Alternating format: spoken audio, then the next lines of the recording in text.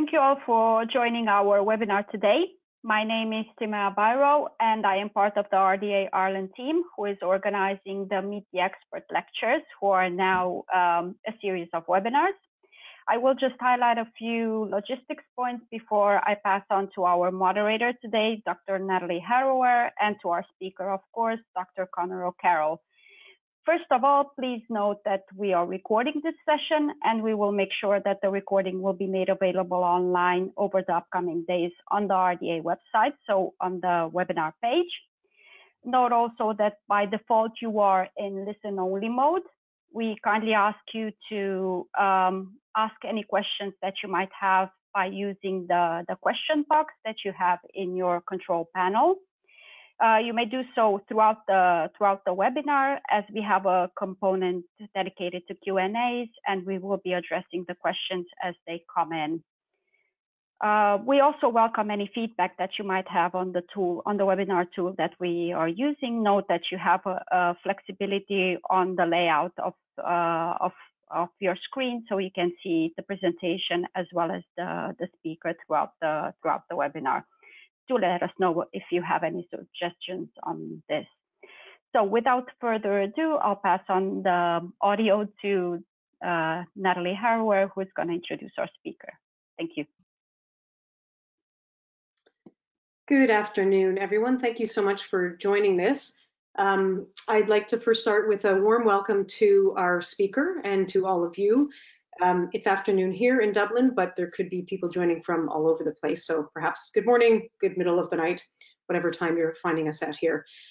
This is our 6th talk for the Research Data Ireland node in the Meet the Expert series, where, as it says on the tin, we invite experts in fields that relate to open science and data sharing and other connected issues to share with us the work that they do or their perspectives on the topic.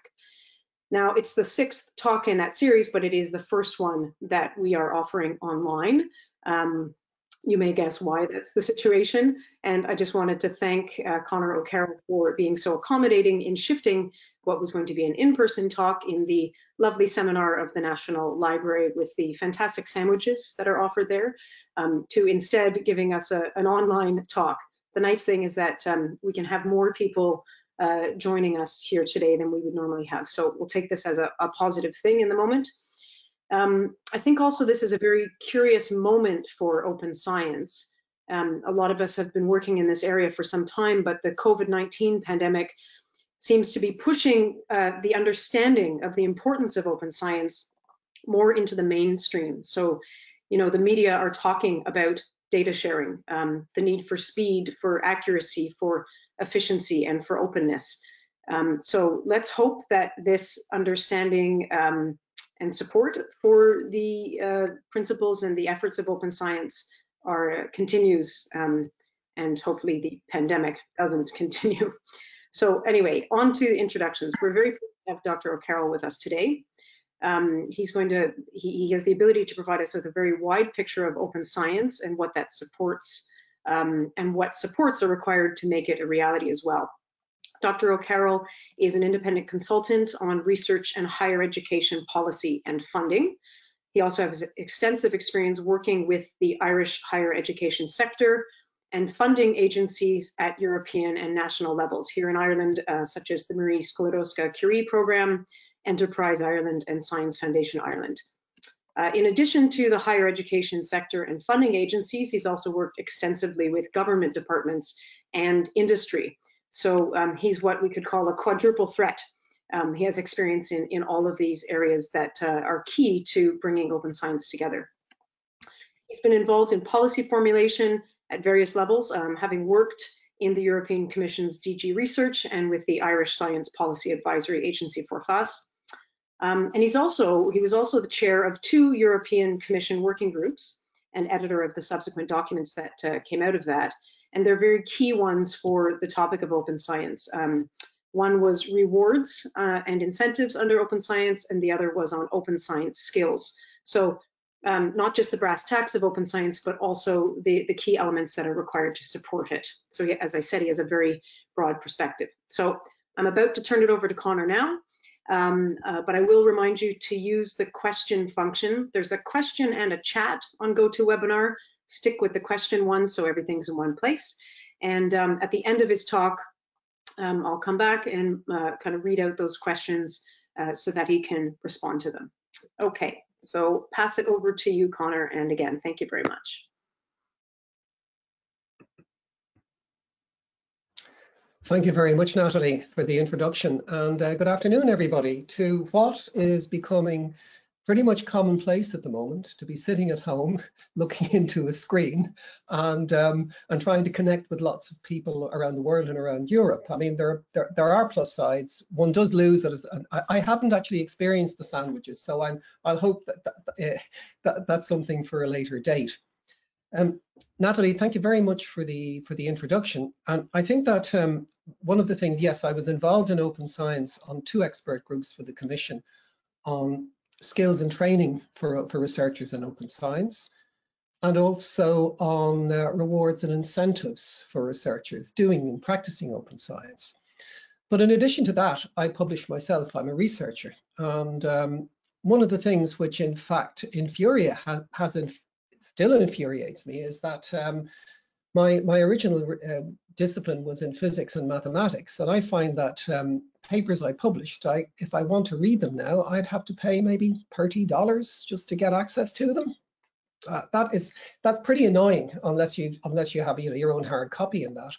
And but the good thing now is that, and I've seen, and I'm going to come back to that more in the presentation, is that more and more there's greater opportunities for publishing, for researchers to publish in an open environment, and a high quality open environment. So for example, I was involved in a conference on the doctorate last September in Hanover, and we're producing a book from that, but we're going to publish it on University College London Press, which is a very recent publishing house from UCL, and it's open access.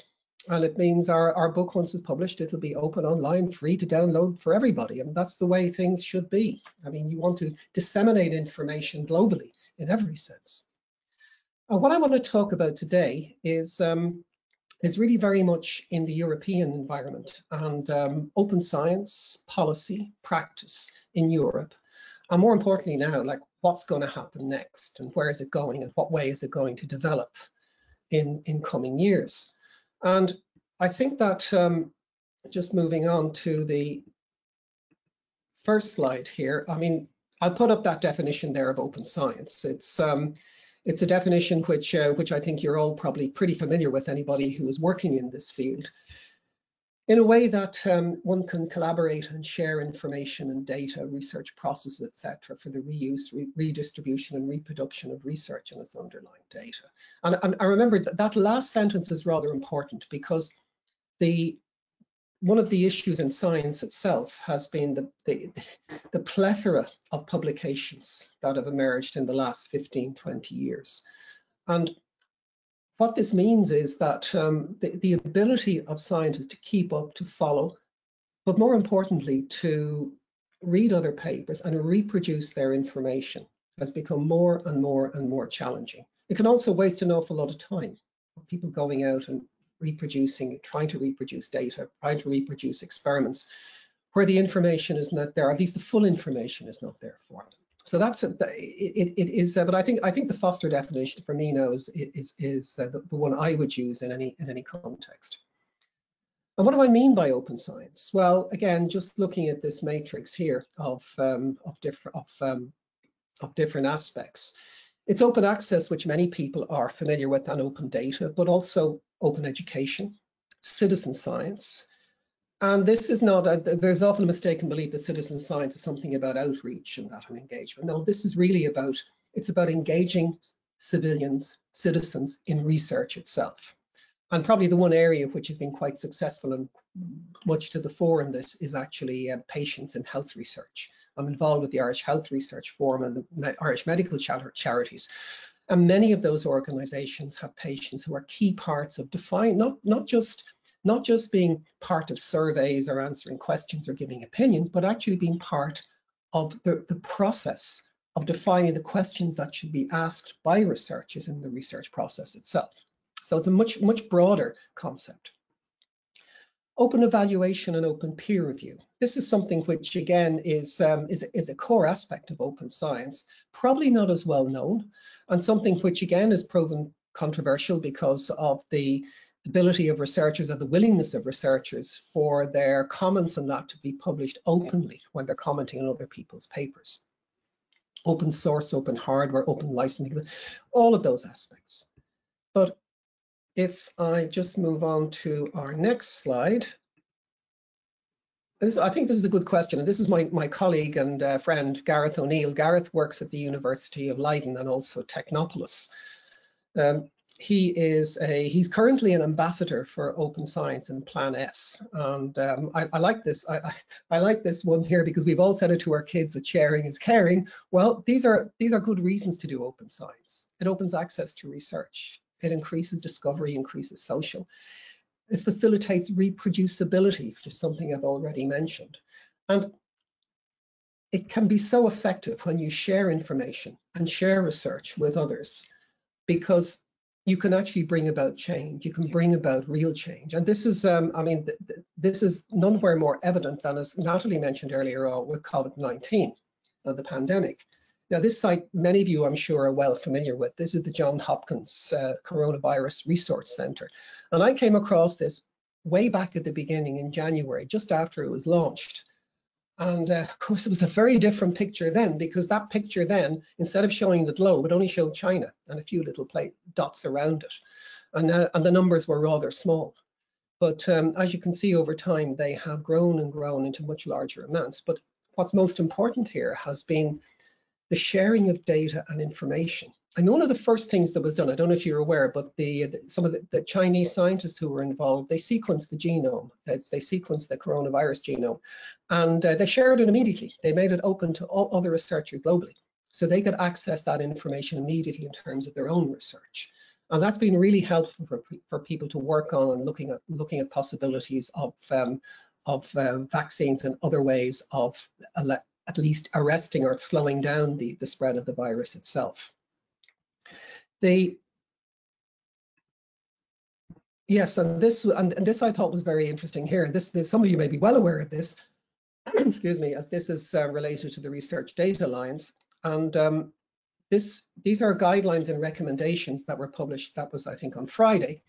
And it was having over 400 people around the world working on this in terms of producing guidelines and recommendations in this field. And that is really, really valuable, because often what you can find in science is you're working in parallel.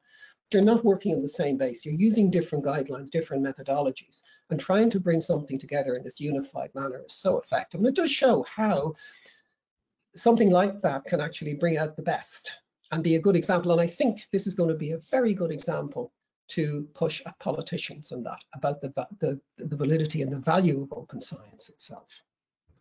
But I also want to go back a little bit to the origins of open science, because there's an assumption that this is very much a modern day phenomenon.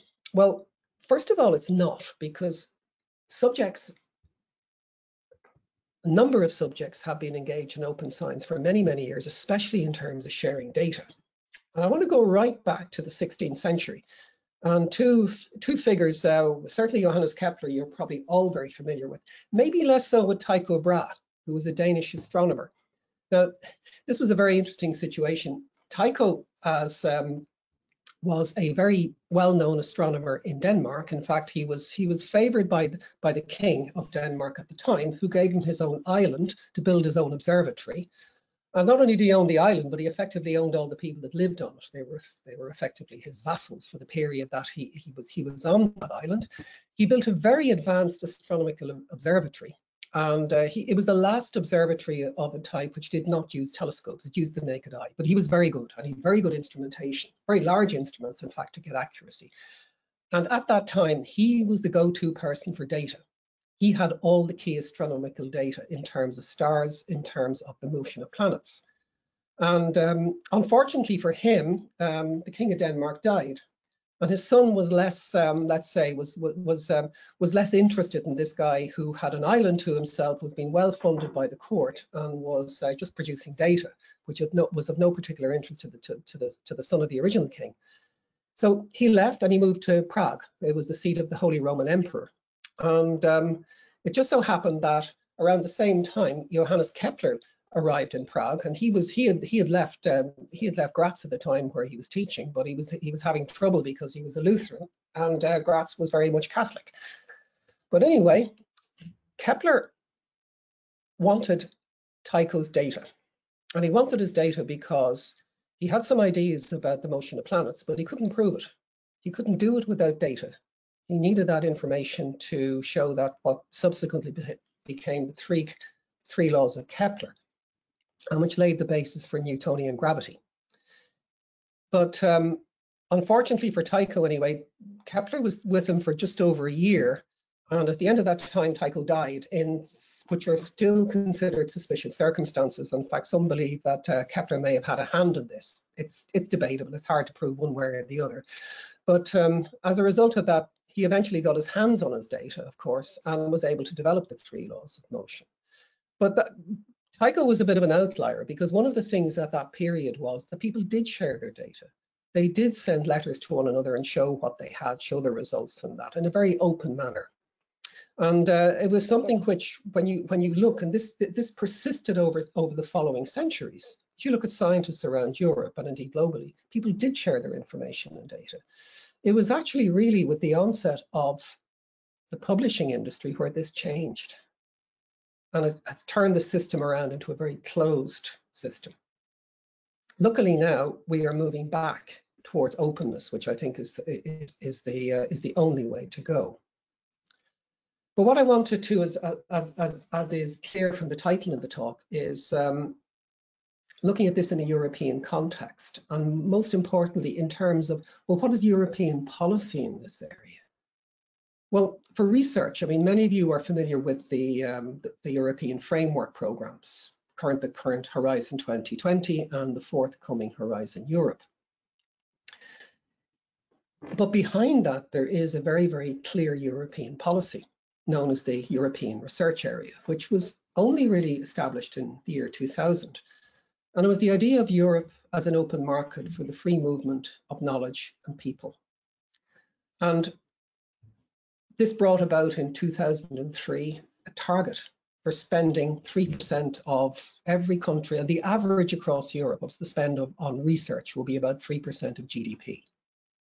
Now, the target was originally 2010, it was pushed back again and again. It's still there as a target. And in 2009, something rather important happened, that this aspiration, let's say, this European aspirational policy became legal. It was actually enshrined in the Lisbon Treaty. We should know about it. We voted on it twice before we decided to accept it. And it's, I think it's Article 159 of the treaty, but it established that this is now the policy of Europe, of the free movement of knowledge and people across the European member states. And that this will be implemented. This is most important because the framework programs before that, the funding programs, they were there to get greater collaborative effort across Europe, to build greater capacity, to deal with big issues that no single member state could deal with on their own. But now they were clearly defined as the implementation tool of the European Research Area itself. Now, in terms of actually specific policies, I mean, what are the specific policies of the European Research Area? It's all very fine to say an open market for the free movement of knowledge and people, but how do you define that in a more concrete way that will allow you then to take very specific actions in that regard? Well, there was a number of variations of this, but in 2012, there was an agreement that it would be defined under five different headings. That a European research area needed more effective national research systems. And what this meant was better functioning research funding agencies and working in a generally collaborative manner, having optimal transnational cooperation and competition. And this was, in terms of transnational cooperation, this meant trying to set common research agendas. At the moment, the common research agenda at a European level are the Sustainable Development Goals and the concept of the greening of Europe. So a very clear common purpose. While it might be implemented differently in individual countries, that this idea of having something common that we all work together on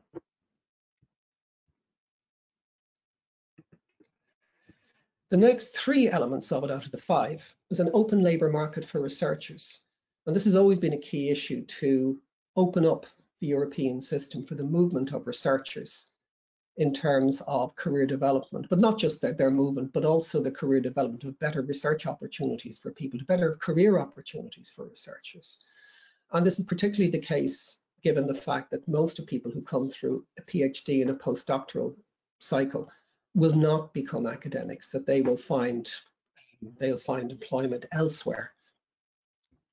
Gender equality and gender mainstreaming in research.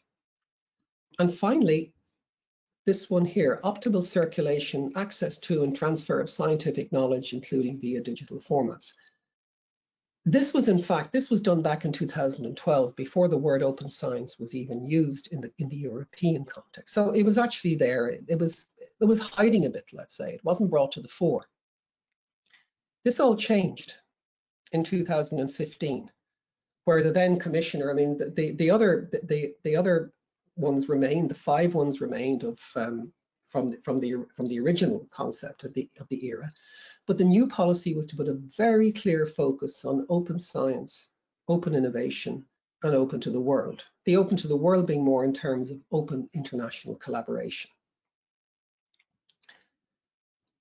And that really was the genesis of the changes in European policy, of formalizing even more so. Open access was already in Framework 7 in that program and in Horizon 2020. But now there was the focus on open data, and the European Commission taking a much more active role in terms of pushing forward the open science agenda. And that was the basis of the key issues, or the development of these EU open science agenda, of having 8 key issues.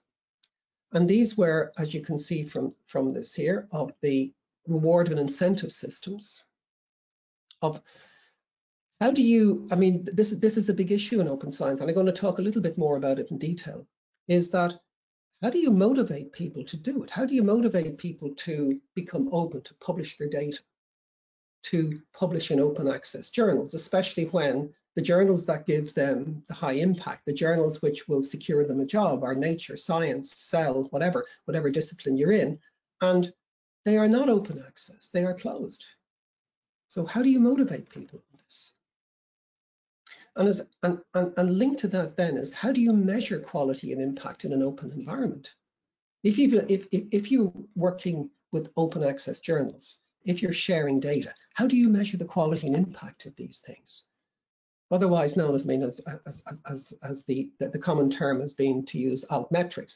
And one of the downside of altmetrics is that the people who want to maintain the old system is that they will say, oh, altmetrics, what do you mean? Is that just people referring to how many Twitter hits they had, or how many people liked them on Facebook? Well, it's a lot more than that, but that's an easy way out for some people.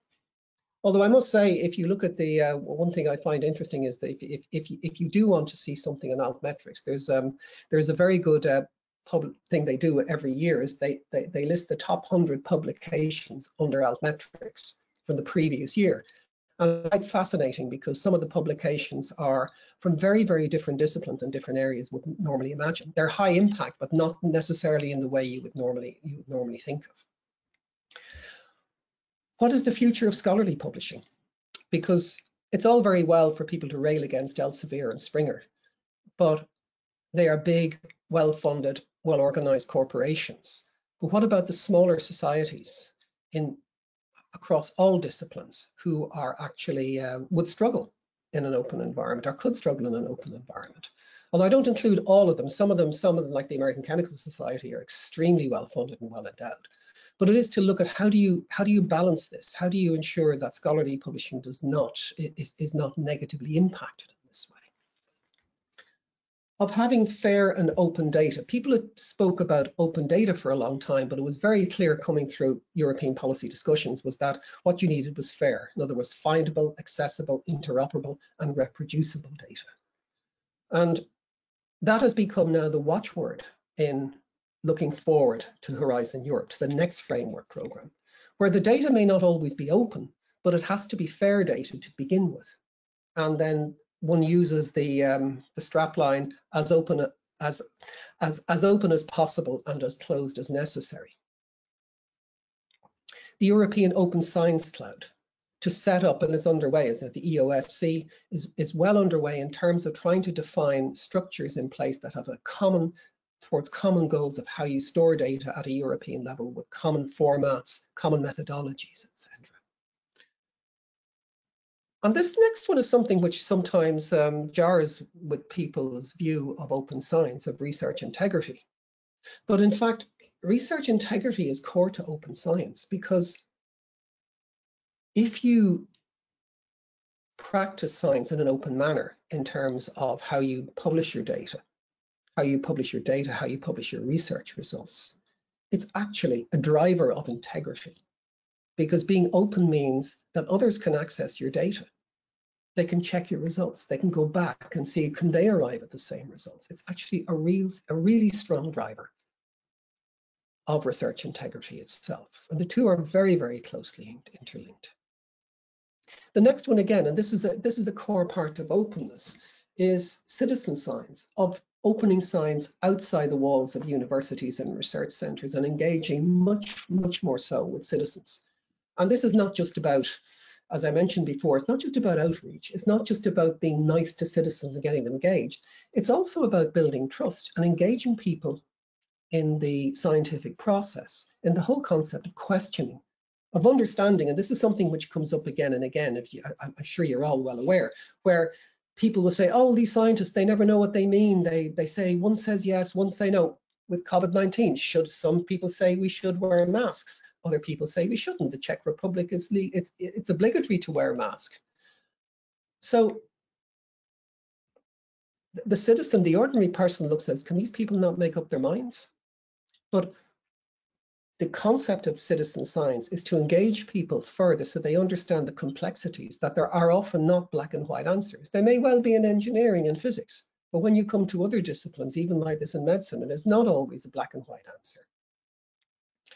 And finally, open education and skills, because you cannot have open science without open education, and indeed skills for the people practicing open science, skills for the researchers practicing open science, skills for the other professionals involved in open science as well in universities and research centres. So these are the 8 key issues that the European Commission has been working on for the last number of years. And indeed, they're not the only organisations. There are many others across Europe working on that, but they've certainly put a great deal of focus on this. There's been the Open Science Policy Platform, which has produced its own recommendations in this area. What I would like to focus on for a moment is one specific aspect. Excuse me. I just want to look at open science for the moment from the perspective of the researcher, of what their needs are. And I mentioned this already here about the recognition for practicing open science. What are the incentives for them to do it? Well, the incentives are that in order for this to work, you need funding agencies to change their evaluation criteria. You need universities to change their recruitment criteria and their career progression criteria. You cannot simply say that somebody has a publications in Nature or publications, whatever is the flavor of the month in terms of high impact journals, that's enough to get them a job or to give them a research grant, because that is not open science, and it is no incentive for anybody to do open science, particularly for younger researchers, because they look and say, well, if I want to make my career, oh yes, it's great if I go off and publish in the good open access journals in my discipline, but if I don't publish in Nature, I don't publish in Cell or whatever, then I won't get a job. And the rewards must be that by practicing open science, you will be recruited, you will get a job, that you will see that this is part of helping your career to progress, and it will help you get funding. The other aspect of what researchers need in open science is actually access to skills, training for open science. And when I put in brackets there R1 to R4, this is researchers at all career level, from PhD at R1 to postdoc R2 to emerging sort of independent researchers at R3 to more senior researchers at level R4. And I do mention, very importantly, related professionals, because if you want people engaged as data stewards, if you want people engaged as in technical areas, then they need the same skills as well. I would emphasize too that in terms of skills, that they don't need to become experts in everything, but they need to understand how to, for example, prepare their data to be placed in an open format. The skills here, and this is the list of the various skills. The skills and expertise for open access publishing. This is often forgot about. If you want to publish in open access, you have to know how to do it. The skills for expertise regarding research data. Again, you don't have to be an expert in so-called big data, but you do need to understand how your data is prepared and presented for that. My analogy is always, as a physicist, that if you want to, you don't need to know how the electron microscope works. You don't need to, well, you do need to know how it works, at least in principle, but you don't need to be the person that has to be able to work it itself. You do need to know how to prepare your samples to put into the microscope for that. And similarly, you do need to know how to prepare your data. The skills and expertise to work outside one's own disciplines. The skills to engage professional research conduct. Legal skills. Now, what I say about legal, I mean, you don't become a legal expert, but you do need to understand that if you're going to publish data openly, then what are the legal aspects of this? Who has the rights to that data? Are you infringing on anybody's rights? Is this part of a partnership with other institutions with commercial interests? Do you have personal data, health data of individuals that might be compromised if you publish it? It's to understand all of these things. Again, you don't need to be the expert, it's to be able to ask the questions. And finally, there are the skills for citizen science, the skills for researchers to work with citizens, to speak English to them rather than in common research acronyms and parlance, and to be able to work with citizens and listen to them in terms of setting research questions.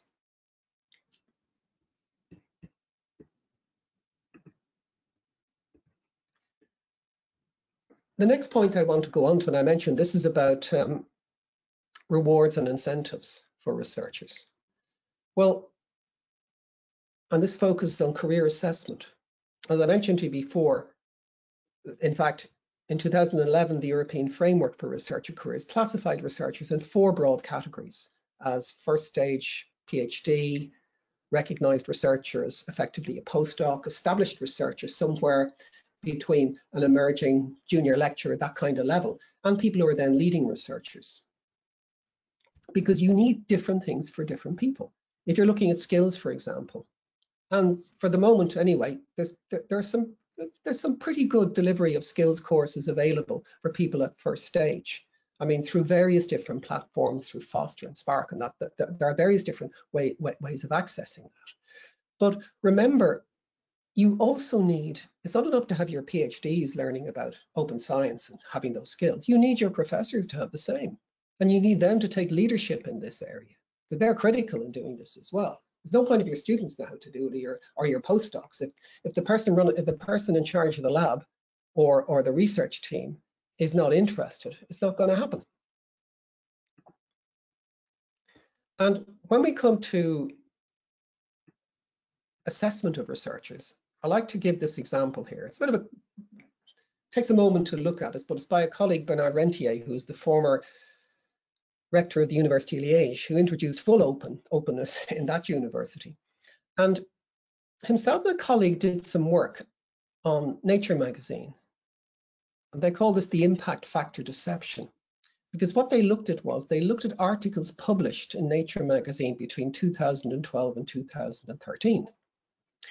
And there were, as you can see from the graph there were 1,944 articles published. Then, in 2014, they were looking at, well, the impact factor was 41.4 for Nature. So, you know, you publish in Nature, you're going to get a very, very high impact factor. It's going to look great on your CV. But when they started looking at who was reading these papers and who was citing them, what they found was that only 75 of those 1,944 papers provided 25% of the journal's citations. So many of the papers were hardly being read or being cited.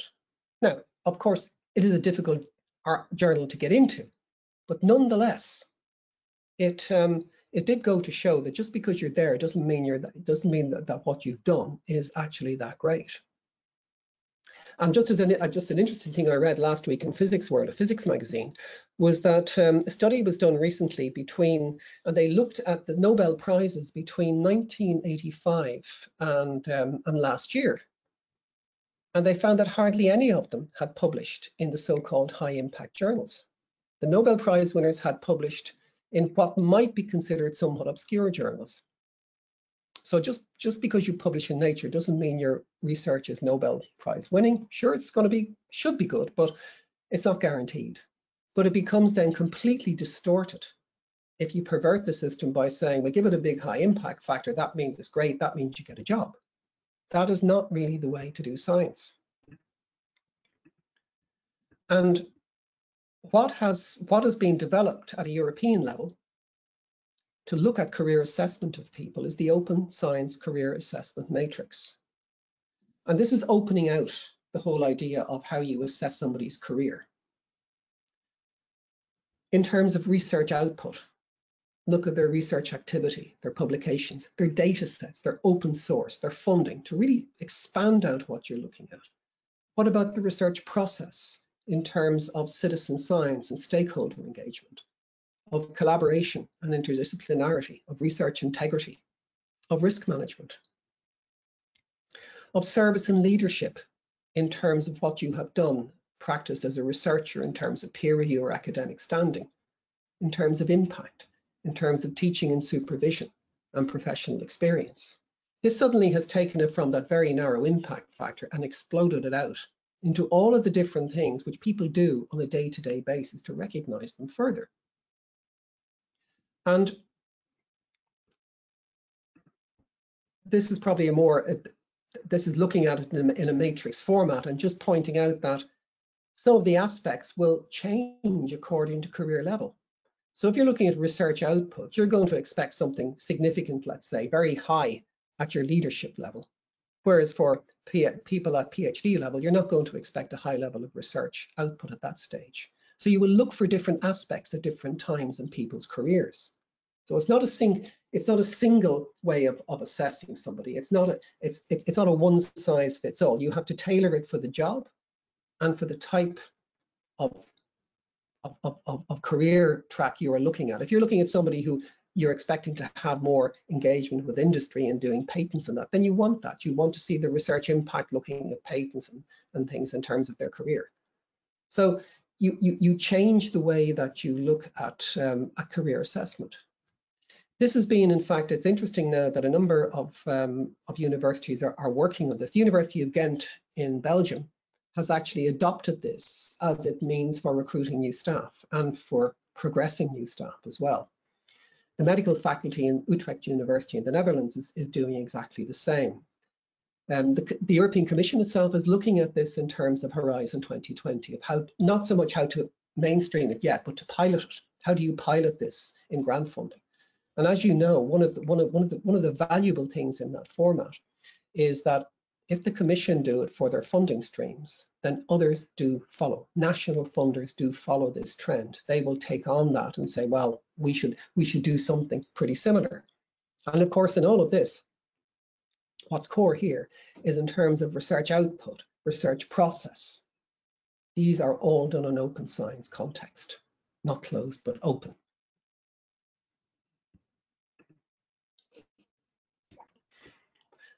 However, one's got to look at this in the context, again, back to the individual researcher.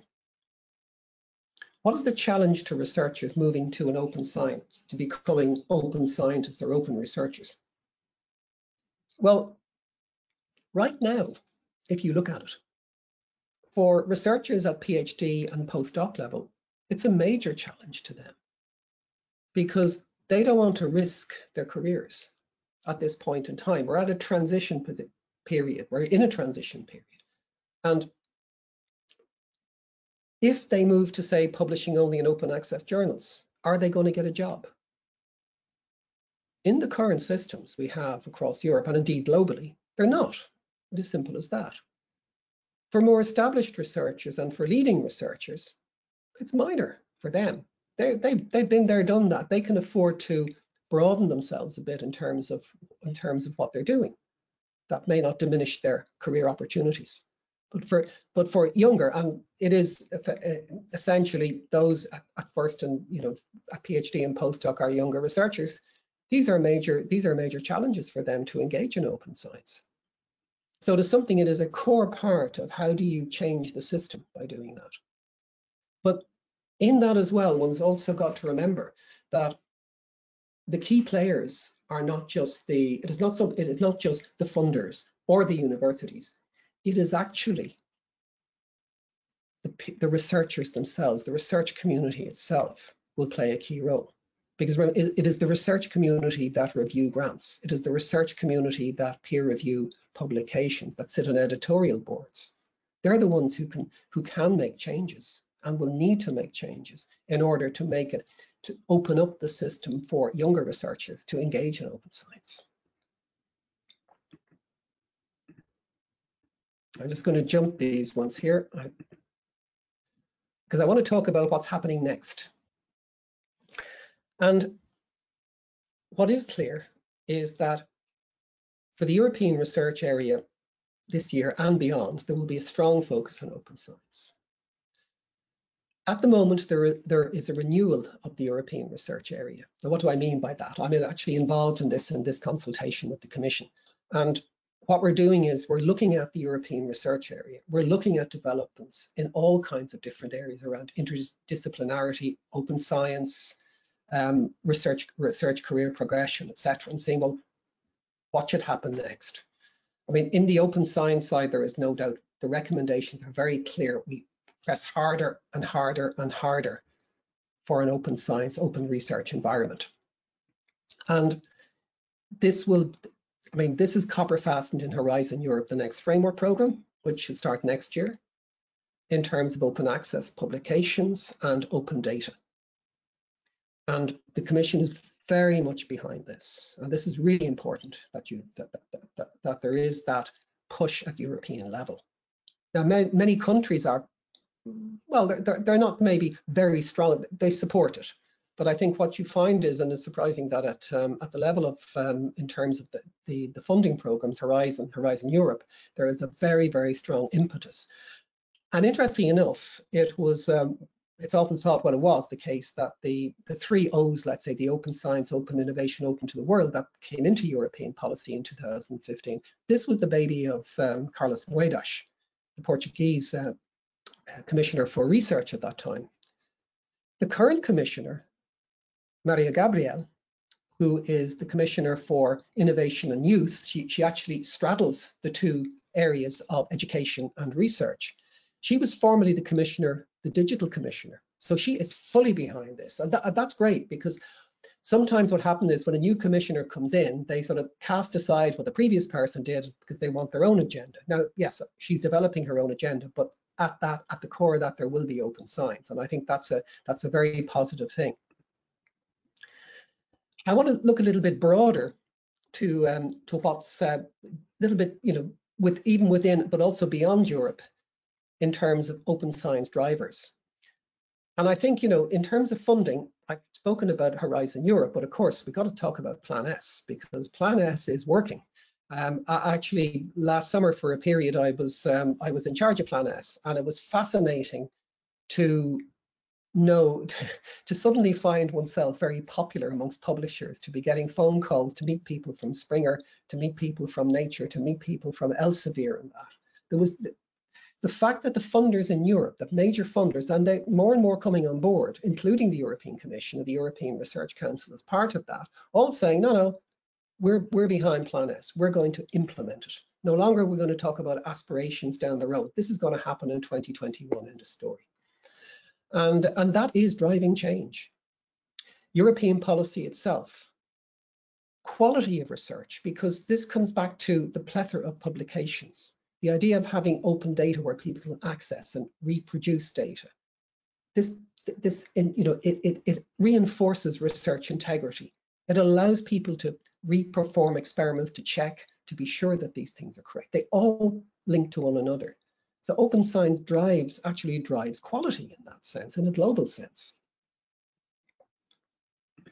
And just Plan S, and you may again, I mentioned Gareth here as well. This is his slide I borrowed, and he's one of their ambassadors for Plan S.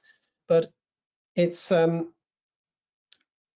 deadline is 1st of January next year. And what is interesting, I don't know if you've seen this, that Nature's going to join Plan S. They indicated that last summer, but now they've made it a public statement. This was just on the 14th of April, or sorry, the 9th of April, and that they're going to join it. And they admit the fact it's going to be hard for them to do it, but they have seen the writing on the wall. They're going to have to change. What they're going to do is that their scientific publications will become open access. More the type of work that Nature does, and they do really valuable work where they work on global data in terms of collaborations, in terms of bibliometrics and that, and produce new work themselves. That's going to be closed. That you're going to have to pay for that. That's kind of reasonable, but the actual core science that they published will become open access.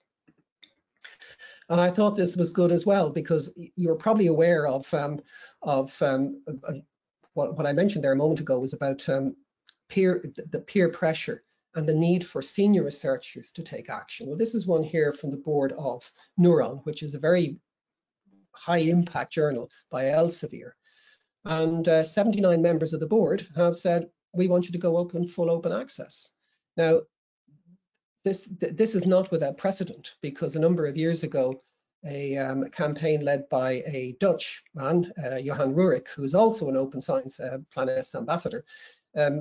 He was on I think he was the editor-in-chief of the journal Lingua, which is Elsevier journal. They wanted to go open access. Elsevier refused, and they dug their heels in. Never going to happen. So the entire editorial board resigned and created the new open access online journal Glossa, which took over the research community move. Why? Because the editors were the best people in the field. They says, if they go there, we're going to follow them.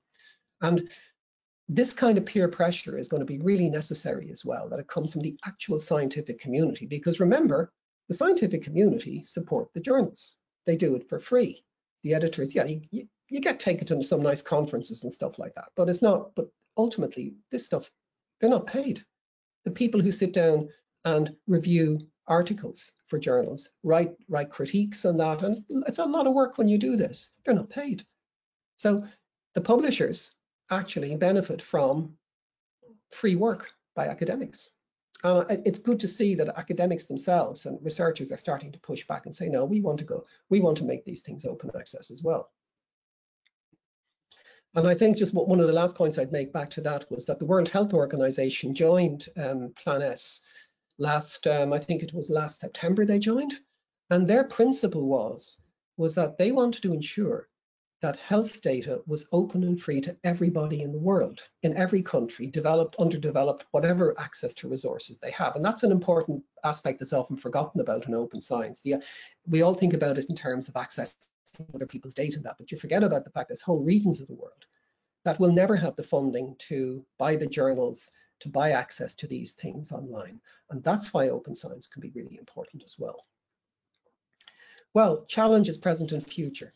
It's pretty clear that at a top level, in a sense, things are going. We're seeing things like Plan S and the Commission's work as pushing things in that direction.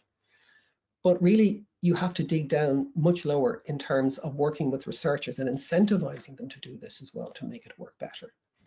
The solutions are policy and funding. I mean, the policy is there and funding. If you change the direction of funding, if you change how you award funding, then researchers will follow this. And what you need with that in terms of how do you transform a system is you need legislation. You need funding. You need different systems of how you do things, how you assess researchers' careers. And you need to do this at every level. I mean, I've talked today now about European and global initiatives, but this needs to happen in universities, and it is happening in universities. It needs to happen at member state level as well in a concerted manner, because without that, you will not get that change over time. You will not get that collective change. You might get it in one direction, but you'll have to, unless you, for example, you make all your journals open access, you make data open, but unless you link that with rewards and incentives for individual researchers to actually practice more, to publish more on these things, it will not be successful. But I'm very optimistic at the moment because I see so much happening. And I do think, going back to the COVID-19 example, is that this is going to show governments what the value of open data is and how you share data, how it can be shared and how valuable it can be in dealing with something like a global pandemic. Thank you very much.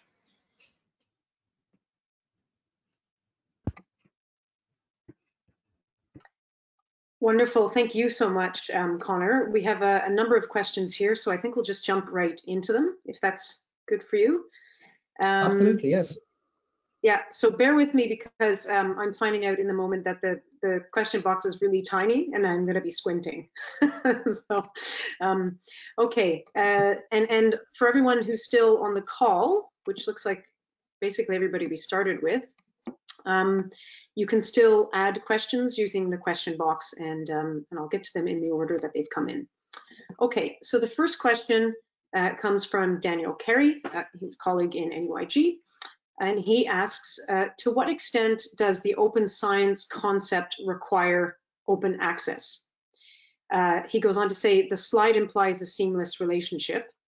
Open access seems to me to raise a host of issues that need separate consideration, even if one accepts the good of other open science principles.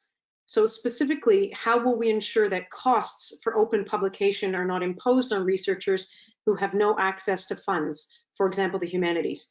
We know there is vastly, most of the funding is for STEM research. How about early career scholars, independent scholars, retired academics? No solution has yet been proposed for open access to monographs, which tend to cost $10,000 or more depending on the publisher. So that's rather long, but I guess to summarize, the question is, does it require open access, and how about those very challenging issues within costs and open access? Yeah, I mean, this is actually a very important issue. The principle, and I think that one always starts with the principle, as open as possible, as closed as necessary.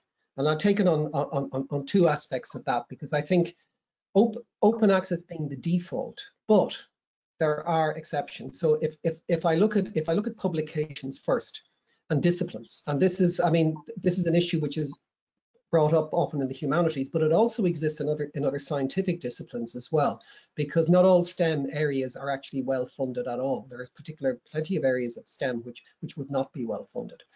And one of the recommendations, in fact, I just tell you now that one of the recommendations that is going to go to the European Commission, that in terms of the next framework program, is that cost for open access publications becomes a direct cost. It's no longer something hidden in an indirect cost or somewhere else. It becomes direct, but that still doesn't answer the humanities question. And I think that I do know that in terms of Plan S, that the Coalition S are working closely with publishers, especially in the humanities, on this particular issue, but not just those, but also in, let's say, the smaller academic publishers, even in the STEM areas. One of the things which has been hard to deal with the publishers is that in terms of finding out what are the actual costs of publication, because one of the things, and I go back to the example I gave you of Johan Rurik and moving from the Elsevier Lingua journal to the Glossa journal, was that when they did that, they created a business model to see, well, what was a reasonable cost as an APC, as an author processing charge, that would allow them to keep the business running, let's say, not start making the ridiculous profits of Elsevier and those. And they came up with a pretty low number, within a few hundreds of euro, which were reasonable. I think that I don't have a simple answer to this. I don't know the details in that aspect of it in terms of publishing and that. But the first thing is that at the moment, the system is being basically ripped off from double charging or even triple charging in terms of costs, and in terms of copyright as well, of course, too, has been another aspect there. So I think that I do know that in terms of Coalition S and Plan S, that they are working with publishers on this, both in all disciplines, because the Plan S funders cover all areas as well. And they are working closely with the publishers to find ways of how can you do this, especially in a sustainable manner for open access journals and publications. The other aspect of open access is in terms of data. And the question often arises then, well, should all data be open immediately? Well, there's a number of reasons why it probably shouldn't. And there should be periods when it's not open, because if you're a small research team working on data and you've got some really, really good results, you actually want time to exploit that data, to write your publications, to really look at it and see, well, what can you get out of this data? If you make that open very quickly, you're going to open it up to every research team in the world who can easily, have, especially if you're a small team, you've got very large teams globally, they can scoop you very quickly with really high quality publications. The other issues are around commercial sensitivity. If you're working with commercial partners who want to say, well, we don't want this data out now. And the same with where it's personal data and health data. You've got to be sensitive about how that's done. But I think that they are all, I do know these things are all part of the development and discussion. And I think it comes back to that point I made, was that you start off with the principle of being open, and then you find reasons to close, rather than the way it's been around before, which has been everything's closed and then you have to push to make it open again. Okay, thank you. There's a couple of follow-ups from Daniel. So I don't know if they've been covered. So Daniel, I'm just going to ask them to Conor as well. He mentions that there are differential rates of publication between STEM and non-STEM disciplines, and I think also within STEM. So if there's a, as he says, a quantum of funding available to support open access publishing, either nationally or within institutions, how do we make sure that allocations are fair? And that's a small FAIR. Yeah, I mean, it's not a question I can answer myself, but I think it's something which I think the way to deal with something like that is to bring it into the open environment, to make it clear what the differences are, and to make that clarity of difference between the humanities, for example, where it can be very costly to publish, and in some other scientific disciplines where it may be less so. But but even again, as I mentioned, it's not purely that distinction between these two camps. Even within the science camp, there are areas which are simply they are not well funded by the usual sort of the large funders. The Science Foundations Ireland of this world do not fund these particular areas, and they find it hard to publish as well. But I do agree, and I really am not an expert in this area, so I'd hesitate to say much further on it. Yeah, fair enough. Okay, the next question that we have is from Sandra Collins, who is the contact point, the coordinator of the Research Data Ireland node, and she asks, what can librarians or repository/archive people do to help achieve open science? What do you see coming out of that sector and that skill set? Well, I think, and I think this is for me, it's one of the most interesting things, is that libraries had sort of for a long time faded away in the scientific world, in a sense, in terms of people working in sciences. I mean, you didn't need to go to the library anymore to actually access journals or books or anything like that. You could look at everything online. Although I must say, I always found that sitting in the library looking at stuff was great, because you always came across things you weren't looking for, which were really, really interesting. But I think now that this has come back, the library has come back center stage, I think, especially in the whole area of data stewardship. And I think this is an area for real expansion within universities in terms of how libraries will put the role they will play into the future. Because when you're looking at it in terms of how data is curated, stored and looked after within institutions, you will need, and indeed, I think it's, I'm trying to remember which university it is in the Netherlands. I think it's Utrecht, and they have assigned data stewards to every faculty, where you need people with a particular disciplinary expertise. But that is all coordinated out of the library as the core point for holding the data and the information as the main repository in the library itself. And I mean, and even if we go back in time in Ireland, we go back to the launch of RIAN, which was back in, I think it's 2009 when that was launched. that was the libraries who were involved in that whole process in terms of opening the access to publications. So I do think that looking forward, that the libraries will actually take on a new role. And it's not new at this stage for many of you, but actually a far stronger role in this regard within the institution. And I think as well, the way I would look at it too is there's a lot of money that has gone through the library to the publishers. Or perhaps in the future, if one sees that money doesn't have to go through the library, maybe you could stop in the library. Maybe there's a good argument for libraries to be pushing and saying, hang on, you know, before we had to spend this money to get access to these publications, now we're running open access, but we need resources because libraries will need resources to do this. And these things are not, they're certainly not cheap in capital or even in running costs in terms of actually hiring people and keeping them there long term. Yeah, actually, there's another question that fits perfectly on this discussion point, and it's from John Cox, who's the head librarian at NUIG, and also someone quite involved in the open science landscape himself. He's published a few interesting things on that. I've added that. He didn't write that about himself.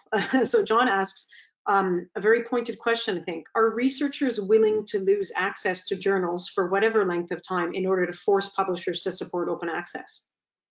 What do you think of that? Or maybe comment on that. Comment on it. Well, I know I would, but I mean that's personally speaking. I think yes, I think you get some kickback from and pushback from researchers on this. People say they can't live without their access to whatever journal it may be, whether it's Nature or PhysRev or Cell, whatever particular one it is. But you're seeing already that that this has one of the interesting things is going back to that one of those slides I showed you there earlier on was the one from the 79 people from the board of the journal Neuron. It's an Elsevier publication, and one of their arguments was that their colleagues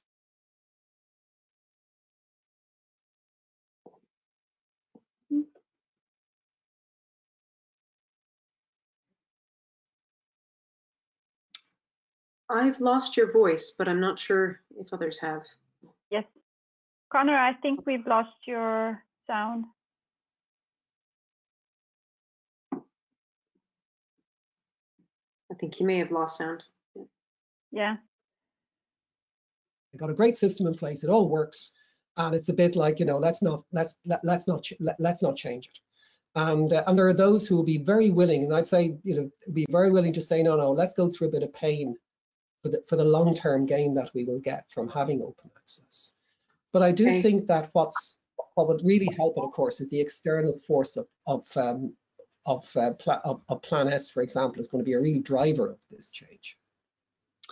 We lost a little bit of what you said in the middle there, but I think you rounded it off at the end. Sorry that the sound just went silent. But I'll move on. The next question. This comes from Paula Ossett. And the question is, ideally, the open science principles should be promoted at early career stages. And there's a couple of other questions around what can we do for early career researchers. But she says, but younger PhDs seem to be risking more by adopting them. How can we solve this? Yeah, I mean, I agree fully with that. Absolutely. That is the only way that will change is the only way I think that will drive the change quickly will be funders. That funders will change how they review people. Now, I do know that here, the Health Research Board have already started doing this. They have what they call the Early Investigator Award. And it's for people who, now what you're looking at here are people who are kind of betwixt and between dependent and independent researchers. They're moving from dependent researcher to independent researcher. And they have brought in these broader assessment criteria to move away from the journal impact factor and that as well. That certainly will embrace open science and open access publications in that regard. But until one sees that, for example, the way I see that really happening is, and this is something which will be happening in Horizon Europe, is that this will be piloted, you know, to see this piloted with parts of the evaluation in Horizon Europe, for example, with the European Research Council, that you start changing how you evaluate research. If you change how you evaluate researchers, then that changes how this is done. That changes that aspect. It also changes as well. If Nature goes from closed access to open access, then people can start to, that changes how it's viewed as a journal. So right now, if I was a PhD or even a postdoc, I would have no interest in doing this. Simple as that, because I know that if I want my postdoc grant, if I want to get my next grant as a postdoc, I'm not, unless I publish in the high impact journals in my discipline, I'm not going to make it right now. So right now it's difficult. I agree fully. And it is up to funders, but also institutions, universities, to look to changing how they are recruiting people and how they are progressing people in their careers as well on this. Yeah, there seems to be, there's kind of a hump we have to get over, and it's the question of how to do that at the moment. Yeah. Okay. Oh, a couple more questions coming in. Are we good to ask you a couple more? So you're getting some you're getting very big ones that are unanswerable in the moment, but I appreciate your effort to try to respond to them.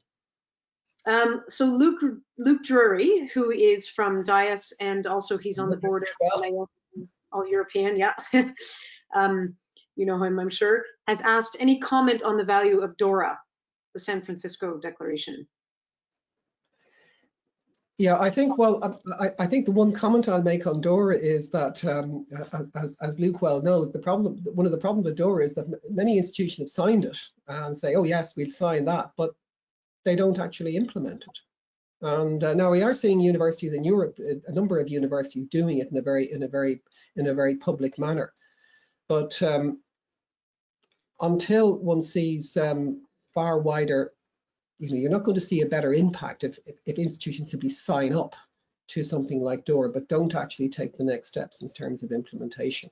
I would hope that the changes that are coming in terms of Plan S and Horizon Europe will start driving these types of institutional changes. They've certainly done it in the past. When you look at what happened with European funding, how it changed directions in terms of types of research and that. And I mean, I give one good. There are two good examples. One is the Marie Skłodowska-Curie actions, which have been funded by the Commission for every framework program since the foundation of the framework programs in the 80s. And you can see in national programs how national programs have changed to adopt the principles, adopt the methodologies, adopt what they do in those programs. So when those programs change their methods, and the ERC the same has brought around a lot of change in national funding programs as well to make people more competitive in that regard. I would hope that those kind of changes will push institutions more to actually implement DORA rather than simply signing it and just putting it to one side so as they can say they've done it. Yeah. Okay. Okay, I think we have one final question for you, and you had mentioned some of the efforts in the Netherlands. I think it may be more than one university. The one I know is TU Delft that put in the data stewards into place. But anyway, this is from Sander Bosch, who's the Open Science Coordinator at VU Amsterdam. And the question is, how do you see the role of publishers? So you've spoken about publishers, but how do you see the role of publishers in the future landscape of scholarly communication? Will they still have a central role, or do you think the implementation of open research practices will diminish the importance of their role? I think that I think Nature is going to be a good example of how this actually evolves over time. At the moment, I mean, you can see there are a number of camps. I mean, there's the Elsevier camp, which simply says no, we're not going to do it, and come hell or high water. And if you look at over the last couple of years, that actually Elsevier have been what they're doing is they're buying up all these various types of companies that are involved in data analysis and that. So what publishers are going to look at and say, if your business model changes, so if you make your money from publishing articles, and you're suddenly going to find that revenue stream is going to dry up, then you look to see, well, what else can we do? Where can we provide value? Nature's approach has been that they will provide value in terms of the work they do, where they take information, they analyze, I mean, Nature actually does produce excellent information, excellent articles on things like, for example, around evolution of the PhD globally. And you find out we may know a lot about what goes on in Europe and that, but they'll actually have information from Africa, from Asia, from other parts of the world. And they're going to start looking at developing these aspects. They will start looking at developing more about data analysis, bibliometrics and that as well around publications, because that's where they think they can actually generate revenue in those areas. But the for the large, I mean, I don't know what it'll be with the very large publishers, because if the trend continues in this direction, one is going to see that they're not going to have clients. If people move to, if you see, say, Springer, Nature is moving to open access, then people will migrate to those areas. They'll migrate to those journals, and they leave those publishers that don't change their business model will definitely fade away. Well, look, I want to thank you very much. You've given us an extremely comprehensive, almost encyclopedic overview of the origins of open science and what, historically has been a precursor to what we're facing right now, which is, I think, a really revolutionary moment in the way that research is conducted and shared and communicated. And this was a really excellent overview. So, and also, you did a great job of asking the tough questions that are difficult to answer at this point. So thank you so much. I know that we had been very excitedly trying to get you to speak in this series for some time. So, the fact that you cannot fly to Brussels for the millions of meetings that you have to means that we're able to nail you down in an online webinar. So thank you so much again, Dr. Conor O'Carroll, for this. I just might say a few things now about the rest of this series and Research Data Alliance. But before you do, Natalie, just to say thank you for the invitation, and thank you everybody who participated and joined in. It's a lot more challenging, I think, to stay online and watch these things. I know I've done it myself, but I do appreciate everybody who's been involved. Thank you. Well, you're a very engaging speaker, so thank you very much for that. Okay, so I'll just share a couple of things here. I might post these links also in the chat if I can. I hope that I'm in the right window. There you go. So these are some of the links. I've put them in the chat as well. So what you were just part of today is the RDA Ireland Meet the Experts series. As I said, we've now had 6 talks in that series. The Research Data Alliance, for those of you that aren't familiar, is a global network and association that is dedicated to kind of removing the social and technical barriers for sharing research data. And I think there's over 10,000 members at this point. And then what has been created is a kind of national node structure within Europe, supported by the European Commission's investment into RDA. And the National Library of Ireland is the Irish node for the Research Data Alliance. And then we at the Digital Repository of Ireland help support that national node by pitching in on things like this Meet the Experts series. So there's a link there for the Research Data Alliance Ireland if you'd like to learn more about it or sign up. You can just sign up for RDA as a member. It's free. It's just a login to the website. There's quite a bit going on. We have a series of spotlights on different Irish researchers and research support people that are working in this area that you can see linked from that page. Conor mentioned the RDA COVID-19 working group, which I was very pleased that he mentioned that, because that's been a rapid response working group. There's a link there to that if you want to see what's happening and get involved. But the idea there is to create globally adoptable principles for sharing COVID-19 data rapidly and efficiently. And to just finalize this, I'd like to say that we actually have another Meet the Expert series webinar this Friday at 1 p.m. And that will be Rebecca Grant, and she'll be talking specifically about research data in Ireland. She's been doing her PhD on this, and she's also working in the area outside of Ireland right now. So there's a link there if you want to sign up for that. I think that's everything that I had to say to finish this. So thank you so much for attending, and I believe we'll make this webinar recording available. And I hope to see you the next time. Thanks for signing in.